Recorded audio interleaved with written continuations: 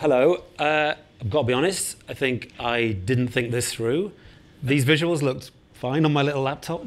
It might be a bit overwhelming on a screen this big. So apologies if it induces epilepsy or anything. But the reason for the visuals is I thought this was a good parallel. It seemed like a good idea at the time. So the history of the art industry has primarily followed the same form in that it's paint on canvas.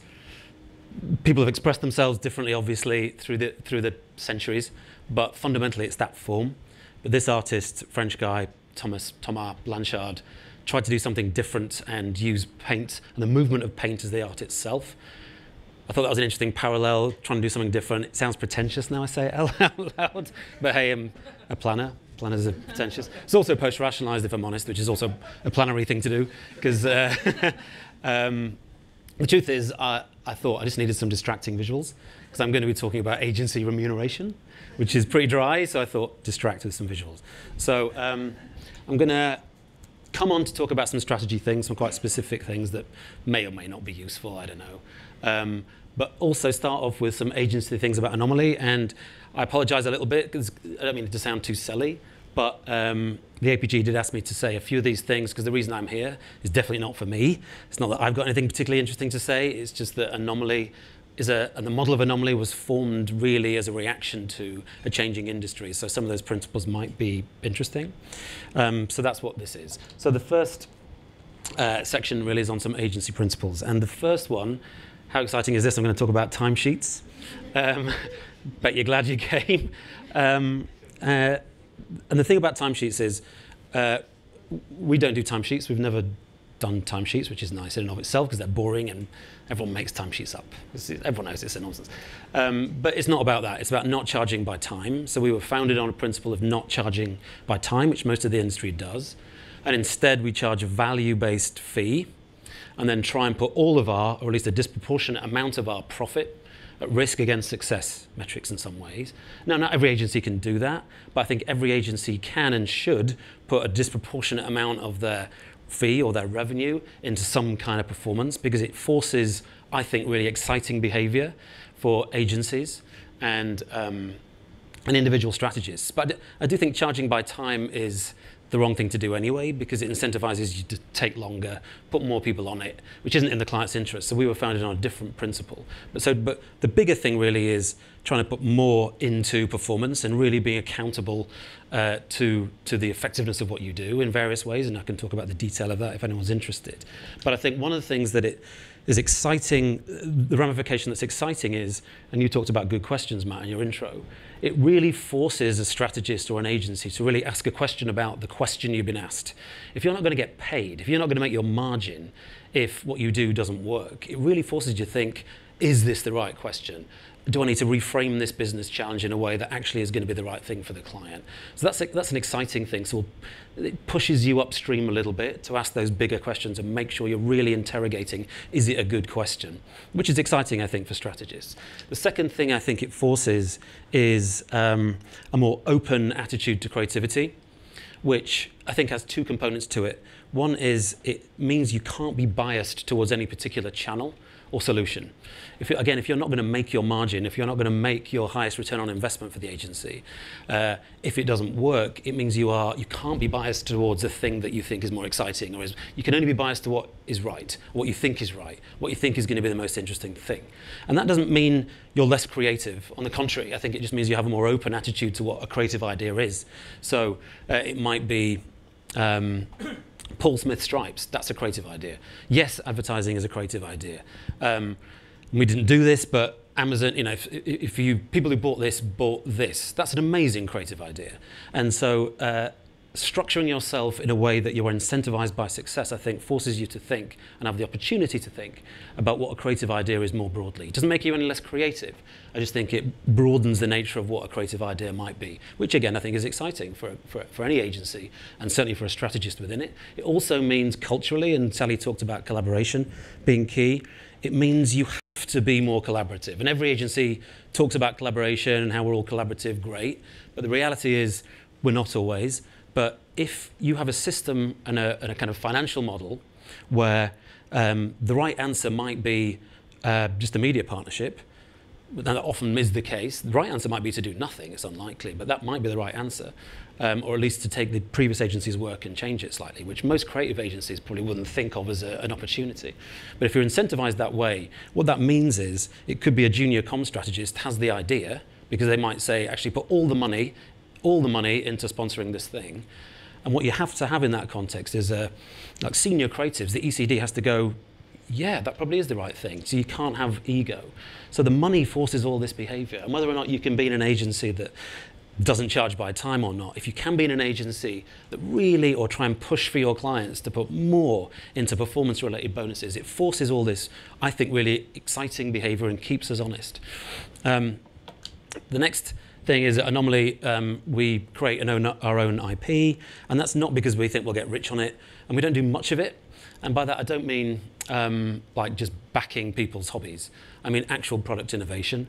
And the value of that is not because we're going to get rich, because we only do it once or twice now. We've learned over the years the hard way. You don't compete with China on manufacturing, and venture capitals, sharks, lawyers are going to crush you in an instant. So but we do one or two of them, just so we understand what it means to develop product, and we can apply that elsewhere. So at the moment we have, the main one we have is the medical marijuana product.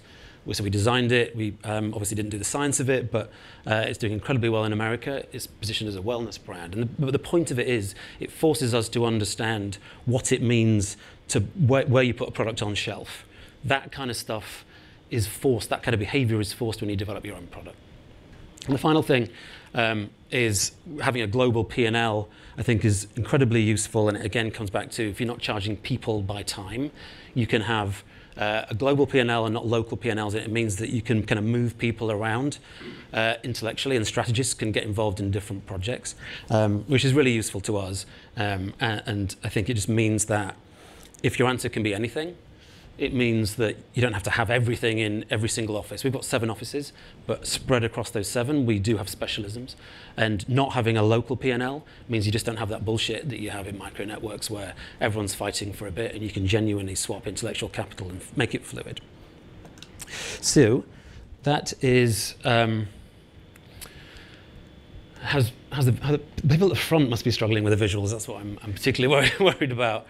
If anyone's pregnant, I'm a bit worried about that. Maybe you leave the room. So coming on to the strategy things, and I've got 2 and a bit minutes left for this.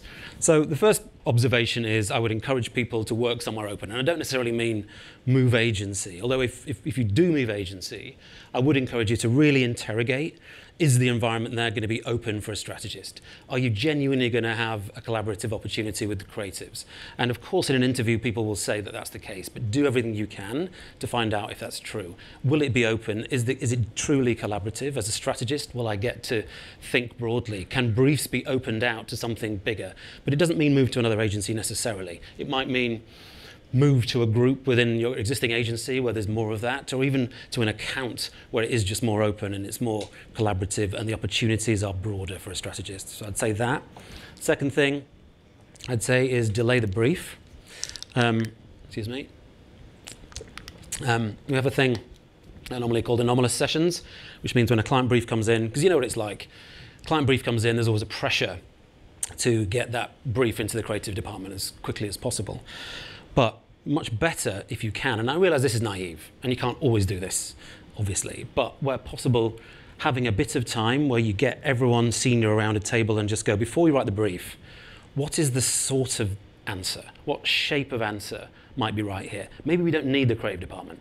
Maybe it's actually some sort of consultancy thing first. Just taking a pause and genuinely thinking in the most open way possible before you decide to brief the creative department and assume that the creative department is going to crack it. Maybe it's a media part, whatever it might be. So I think that's, again, not everyone can do that, but if you can, I think that's incredibly helpful to create the kind of ideas and the kind of work that I think increasingly the industry might be looking for. The next thing, and Sally, you might have to put earmuffs on for this, bits, because I totally agree with everything you said about the importance of the comms model. And I would encourage everybody, whatever sort of strategist you are, is to try and own that comms model. And I'm not trying to take business away from you, but if you're not owning that, you're really missing out. Because what I've noticed in recent years is the value of, because you know it's like in the old days, agencies would You do the big brand idea bit in a presentation, and then you do the big exciting creative idea bit, and then it'd be the media bit. And the media bit, sometimes you run out of time, or it's tagged on at the end. But the reality is increasingly, we're seeing value from actually putting that up the front. And I don't mean detailed media plans. I mean the comms principles, the comms approach, the go-to-market approach. Actually, that's the reality of what most clients are interested in. That's where the money is. That's the kind of harder working stuff. And then put creative and ideas into that. But I think any good strategist should want to own that, and because there's creativity in that. And I don't mean detail. I just mean sort of a broad kind of go-to-market. And we won business just on that. The work's been shit, frankly, and some of that, but just kind of smartness of this is the reality of how this thinking is going to play out. So I'd encourage everybody to try and do that and own that. The next thing, and I've just run out of time, so I'm at the end and I'm now not starting, thankfully, my presentation, but a couple of minutes, I've only got, 2 left. Start at the end. So in a world where programmatic is increasingly important and performance marketing, I think there's an opportunity for strategists to think at the end of the process and work back strategically. The AIDA model, that's been around since 1904, awareness, interest, decision, action, whatever it is, is great, and I'm not saying that's wrong, but 1904.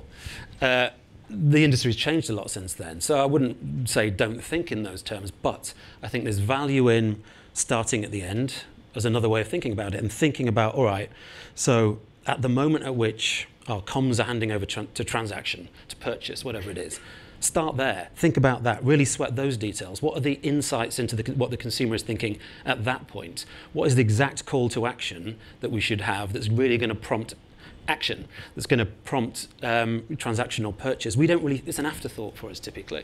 But if we think there, that's really helpful, because then we go, right, what's the perfect call to action? Right now, what is the brand meaning that we put into that call to action? And you sort of work backwards. We've found success by doing that. And it's not necessarily to replace doing it the other way, but it's a way of thinking about it, so you're from the start thinking about action, thinking about performance, which is the way the industry is going. And the final point, which is a different type of thought, is don't work 5 days. And I don't mean work 6 or 7.